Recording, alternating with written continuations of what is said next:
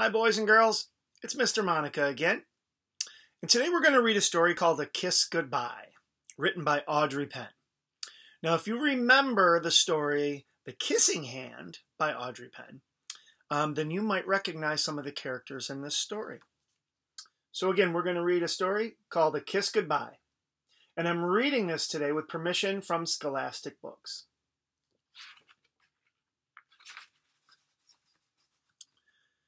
Chester Raccoon sat in the corner of his tree hollow and frowned. "I'm not moving," he announced stubbornly. "I'm staying here. I want to stay with my tree and stay with my friends and stay where I've always lived."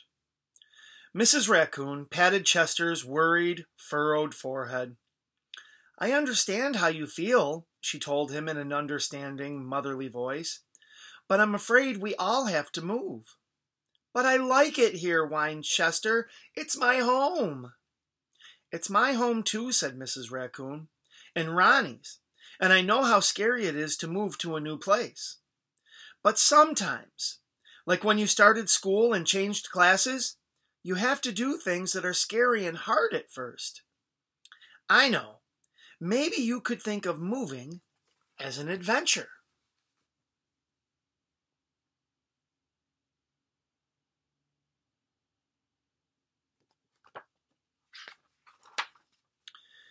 Chester scrunched up his face and grumbled.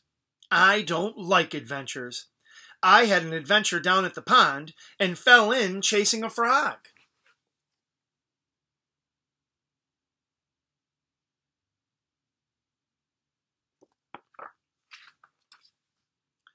"I had an adventure up a pine tree and got prickly pine cones in my tail."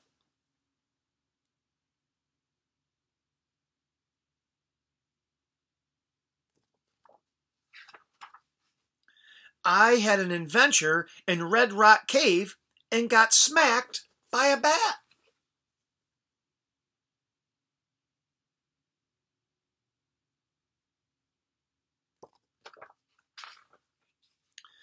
Mrs. Raccoon laughed. "Well, this will be a different kind of adventure. This time we'll all be together, you and me and Ronnie." Chester didn't budge. He just sat there with his arms folded and a stubborn expression on his face. "Why do we have to leave our tree anyway?" he wanted to know. "I like this tree. I'm used to it."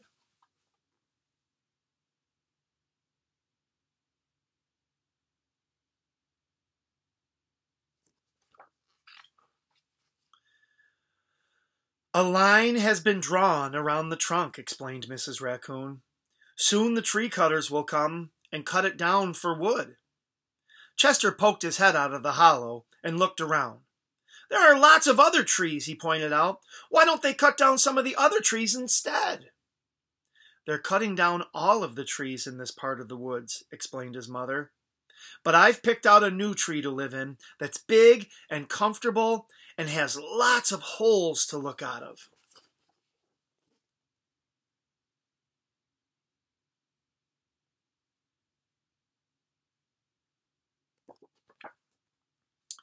And I guess when you look at the cover, I didn't notice at first, but yeah, Chester's tree does have a red line drawn around the trunk.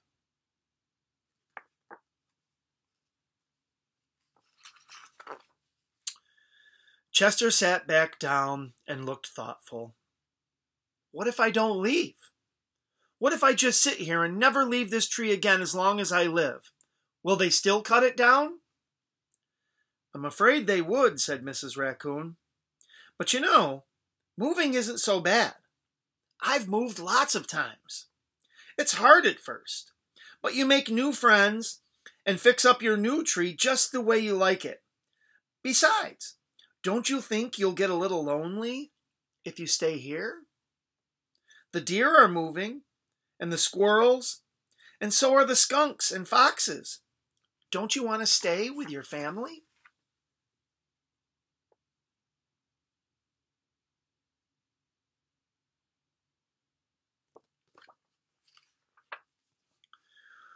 "Will I have to go to a new school?" asked Chester. "I suppose you will. but you never know who you might meet. Don't you want to make new friends? I like the friends I already have. I don't need to make new ones. I see. Well, I would certainly miss you if you stayed here, said Mrs. Raccoon. Aren't you afraid you'd miss us? I'd miss you, admitted Chester. I'm not sure about Ronnie. Mrs. Raccoon chuckled.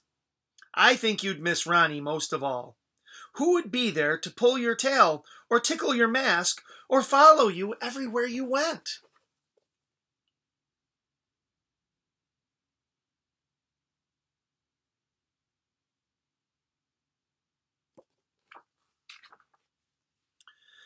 Chester sat back and took a good long look around the inside of his hollow. He memorized its round shape with its lookout hole just below the thick branches that housed bird nests and squirrels. Then he closed his eyes, pressed his palms to the wall, and felt the texture of the wood and bark, the smooth places and the rough places.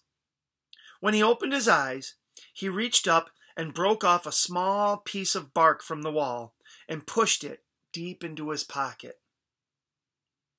He put his face up close to the wall and breathed in the sweet scent of white oak.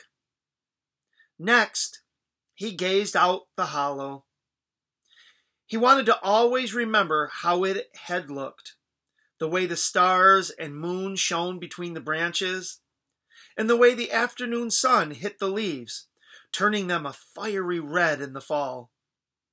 When he ducked his head back into the tree, he placed a gentle kiss on his palm and pushed it against the wall. Goodbye, he told the hollow. I will miss you.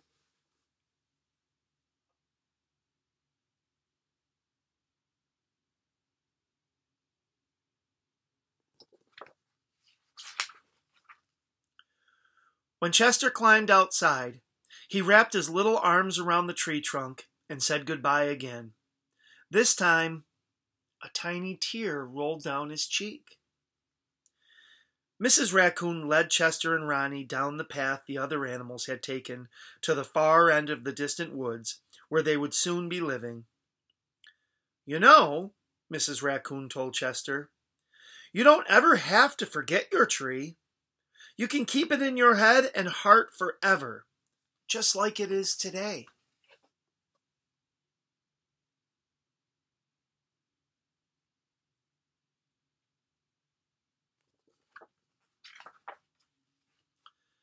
Chester stayed quiet all the way to the far end of the distant woods. When he arrived at his new tree in the morning, he folded his arms and pouted. Mrs. Raccoon nuzzled him on the ear. Why don't we all go inside and see how we like it?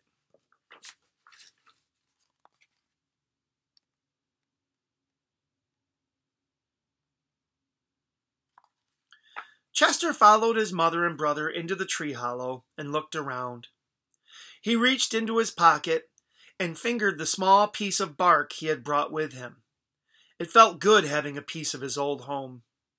What do you think? Asked Mrs. Raccoon. It's okay, said Chester.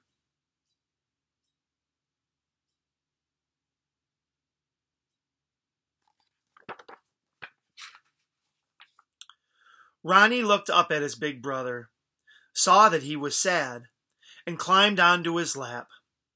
Reaching up, he pulled Chester's whiskers and tickled him under his arm. Chester couldn't help but giggle.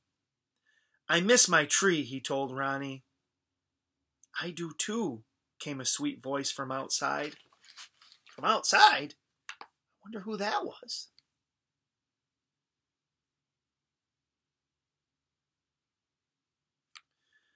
Chester's ears perked up, and he popped his head out of the hollow. There, standing at the foot of the tree, was a young raccoon, just about his age. Hi, I'm Cassy, said the young raccoon. Who are you?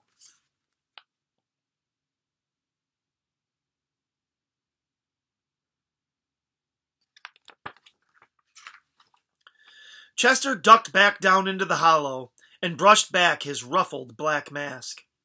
When he popped his head back out, Cassy was still there. "I'm Chester," he said shyly. "Do you live here?" "I do now," said Cassy. Chester left Ronnie with his mother, climbed out of the tree, and stood beside the pretty raccoon. His tiny pink cheeks plumbed into a wide smile.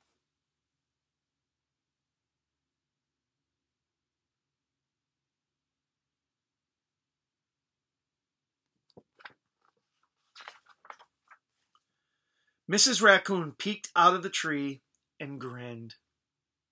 Placing a kiss in her palm, she showed it to Chester and told him to go play. Chester kissed the center of his palm and turned it toward his mother. "All right," he told her. "I'll stay."